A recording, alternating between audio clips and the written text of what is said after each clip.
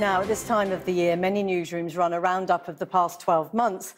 Well, tonight we have a very different roundup, looking back at an extraordinary career spanning more than 4 decades. Jon, we know you didn't want us to make a fuss, but we couldn't let you leave without a look back at some of your work, most of it, of course, here at Channel 4 News, a programme Jon has presented since 1989. He's travelled the world covering some of the biggest stories and interviewing some of the most extraordinary people. So here is just a flavour, peppered throughout by some of Jon's own reflections from interviews. We'll give you our very own Jon Snow.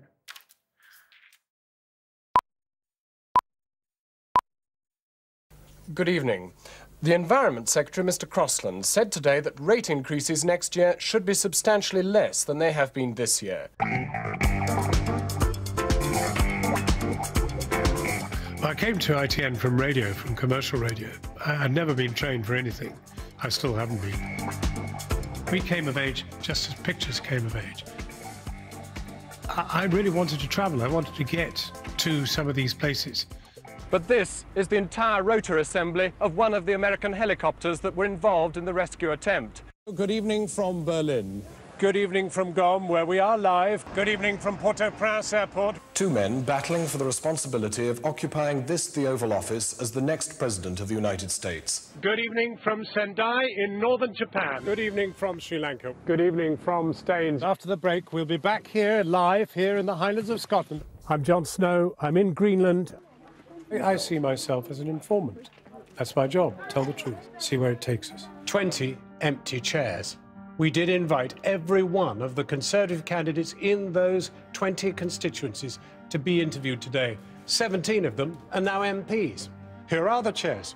We put them aside for them, but not one of those people was available. Cambridge Analytica are already at the centre of a major and growing scandal. No, I never had an agenda, but I had an attitude. And the attitude was that, you know, not all that glitters is not gold. So doesn't this make it all the more important to see Mr. Gorbachev as soon as possible this year? That's what I'd like. Mr. President, we're live on British television news now. I wonder if we could ask you what you see as the most crucial achievement of your period here. I know that you're interested in, and indeed actually go along with, much of what Mr. Enoch Powell has been saying recently. He does not want England to be colonized by Africa. Did we abuse British intelligence? The answer to that question is no. We don't know. The answer to that question is we do not know. Excuse me. And the reason we do not know is that there is obfuscation and diversion, part of which we're seeing right here played out before us. As to how that force should use its power, you wouldn't. You've only got to give a moment's thought to it to know that you wouldn't. So you would veto it? I don't veto it. There wouldn't be no good. There'd be no point. You'd never get agreement on rules of engagement. You take Mazyar Bahari, who worked for Newsweek. He gets thrown into jail. He is beaten up in jail. He is tortured in jail. He has told me that himself.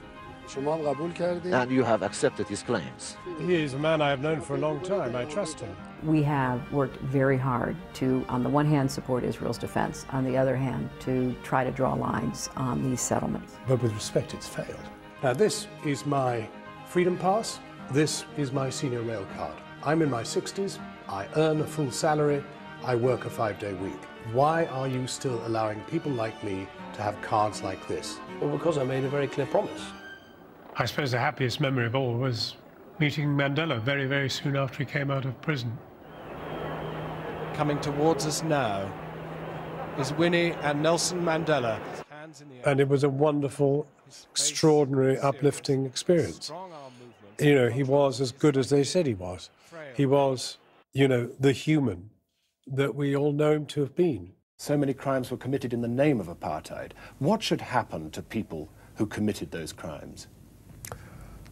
I have been saying throughout, let bygones be bygones.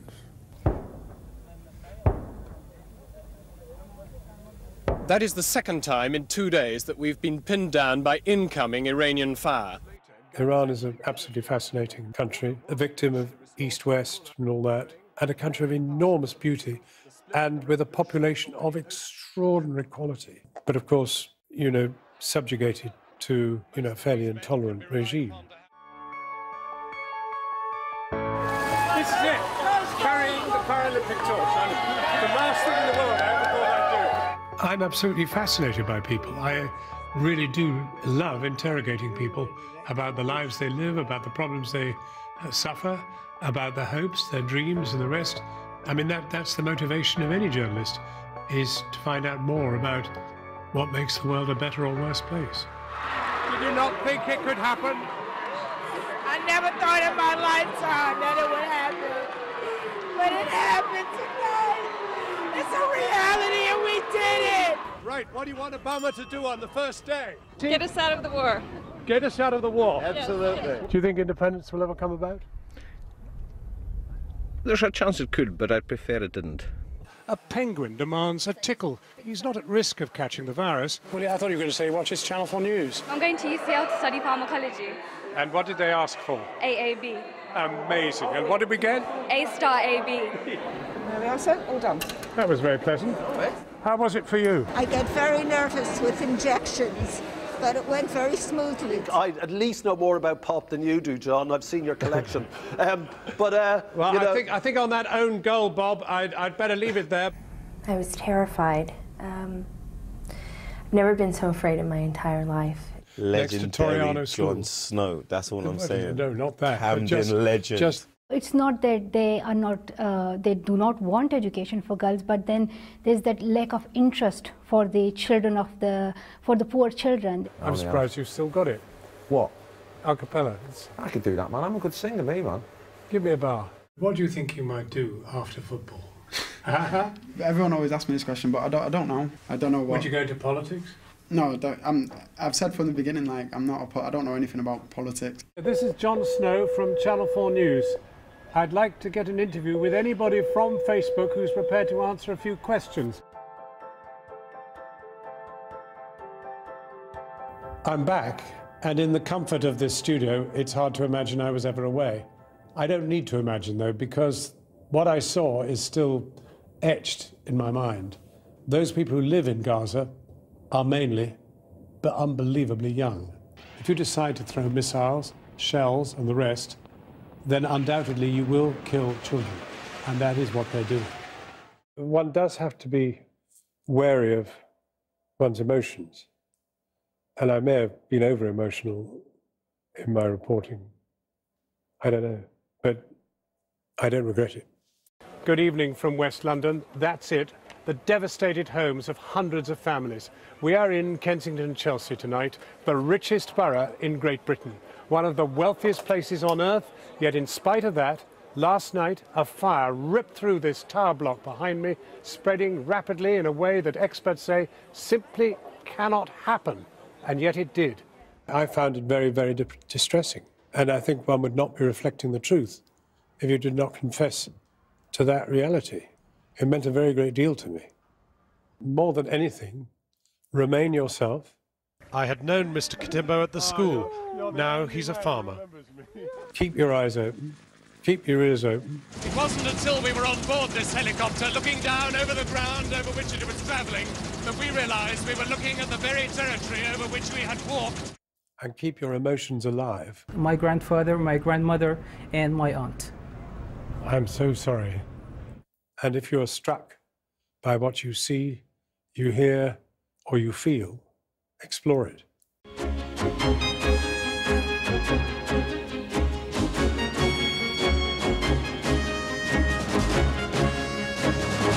That's Channel 4 News. Good evening.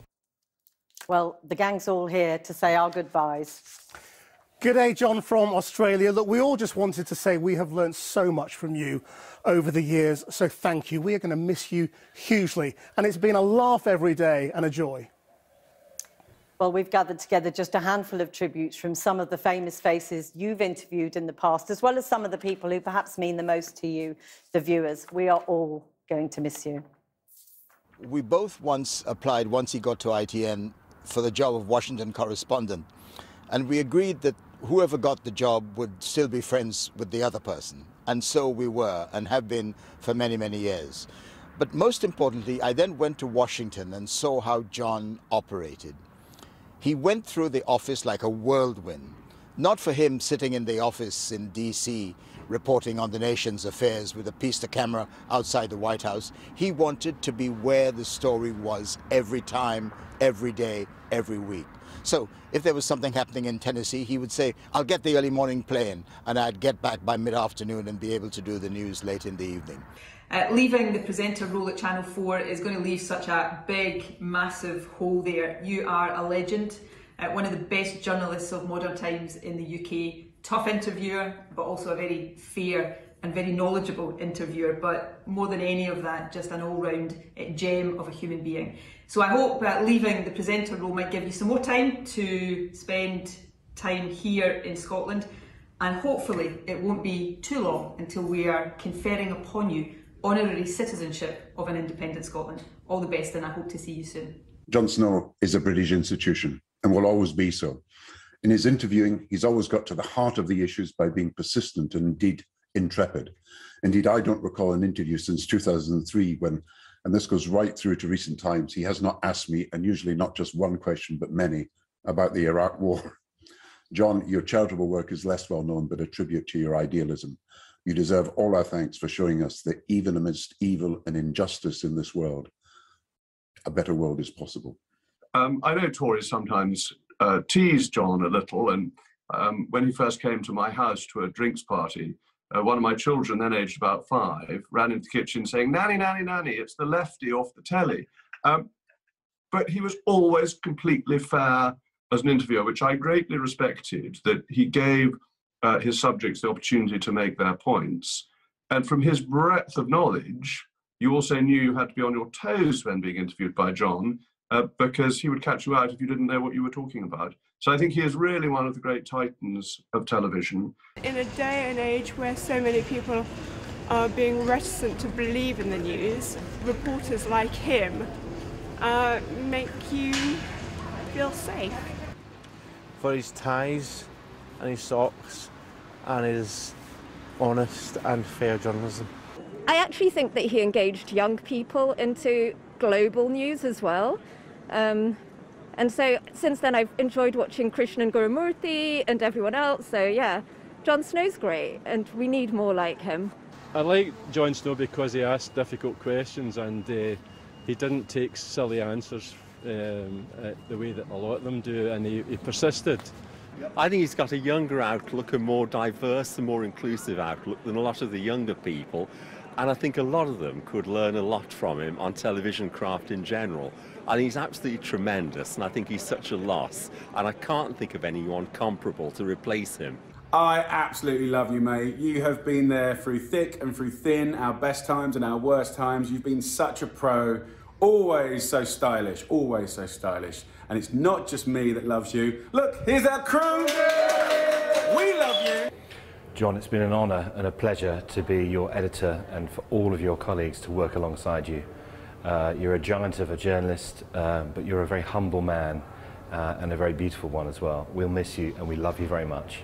Good luck.